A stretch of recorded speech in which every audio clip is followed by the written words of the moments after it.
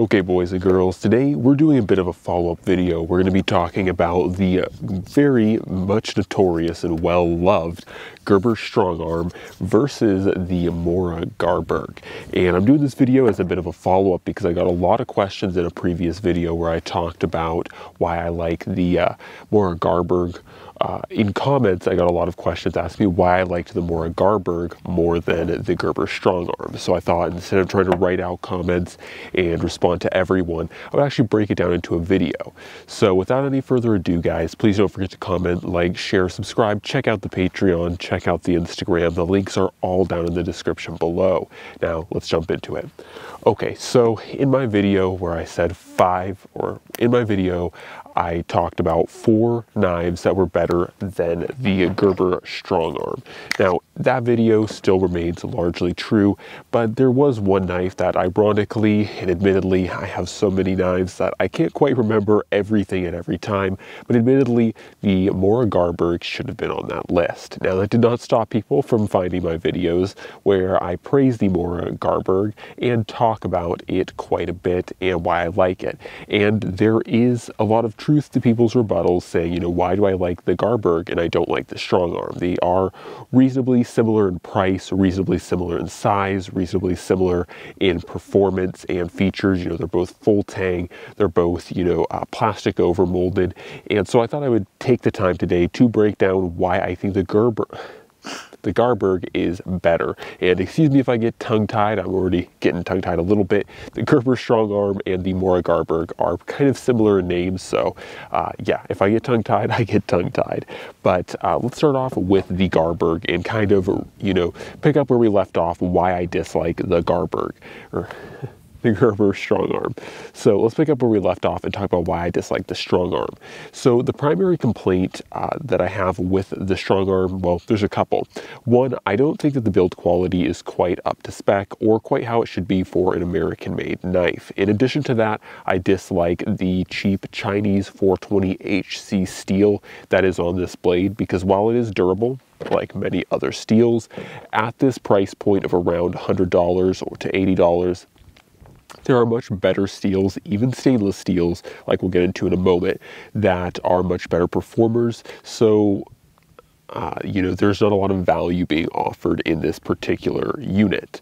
Lastly is the handle and the ergonomics. This is quite a personal thing, but for me, I never really loved the Strongarm ergonomics, and I felt that the blade or the handle thickness itself, as you guys can probably see here, is quite a bit thinner than even something like the Garberg.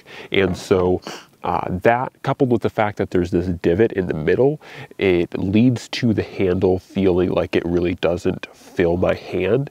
So what that means when a handle is too thin means that you have to hold the knife tighter, which fatigues your hand faster. So that is kind of the initial rundown of why I dislike the Strongarm. So with those statements being said, why the Garberg is better? Why is this a more suitable knife? So first off, the steel is a big upgrade. Now, I do think that this knife could be made slightly better, but even if you notice here, when it comes down to the grind lines, as I can hopefully get closer to the camera, you'll notice that the grind line on the Garberg starts way before the grind line on the Strongarm. Now, when it comes down to the Garberg, you'll notice little improvements like that, but in addition to that, you're rocking 14C28N Sandvik steel, which is by no means a super steel or a super duper high quality steel, but it is a definite improvement. It is not the Chinese made 420HC that we see in the Garberg.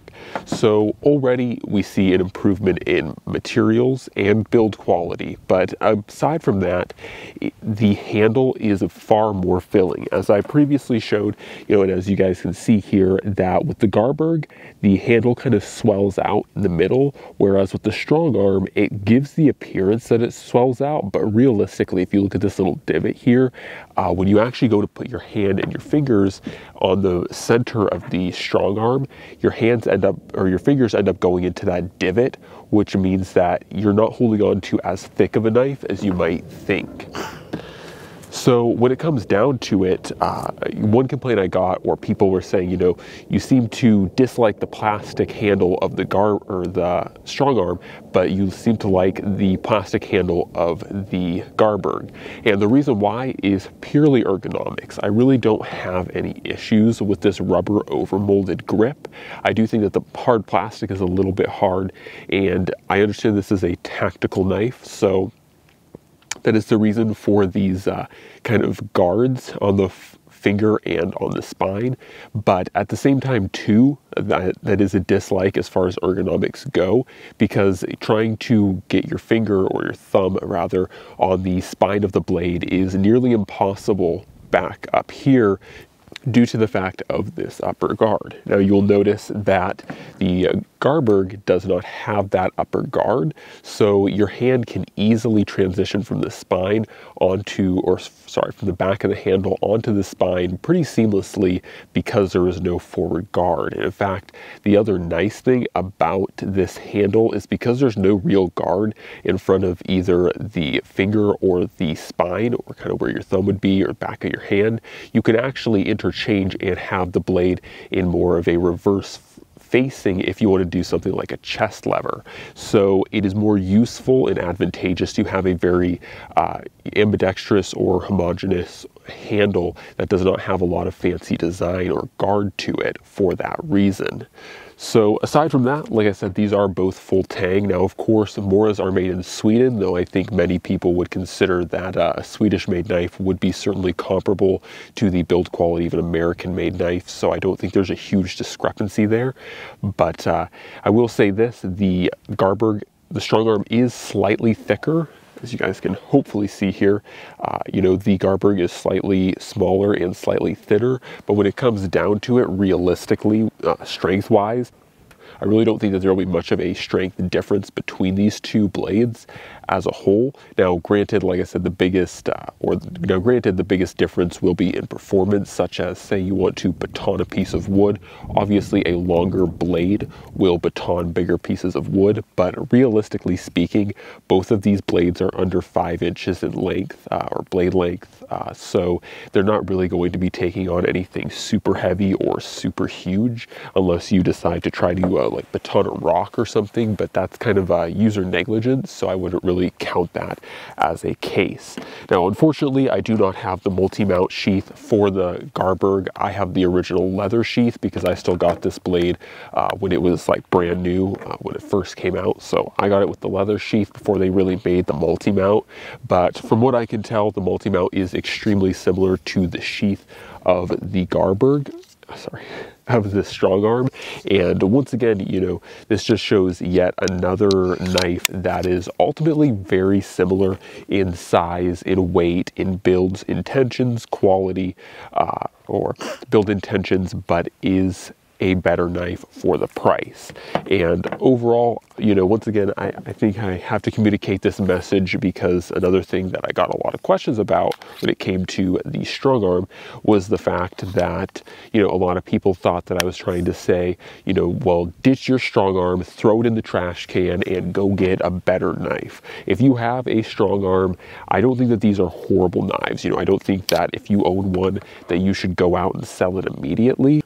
I don't think that these knives are terrible for what they are. I'm just saying, especially as a new person, someone who is looking to get into outdoor blades, there are better options in this day and age for the price of what the Garberg is going now, for what the Strongarm is going for now, that offer better value.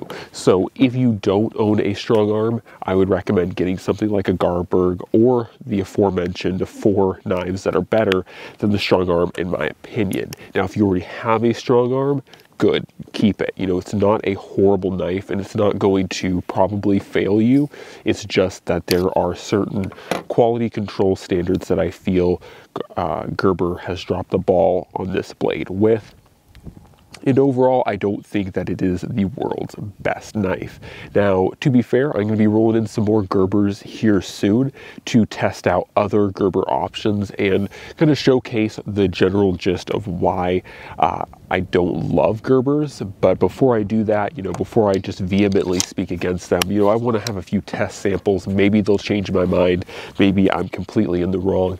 But as far as it goes and as far as it stands, like I said, the Garberg, the BK18 by K-Bar, the Condor Pterosaur, the Cold Steel SRK, these knives are definitely better. They offer better value. And even if we wanted to start talking about more expensive knives, pushing into the SC4 territory, once again, going to be a better blade.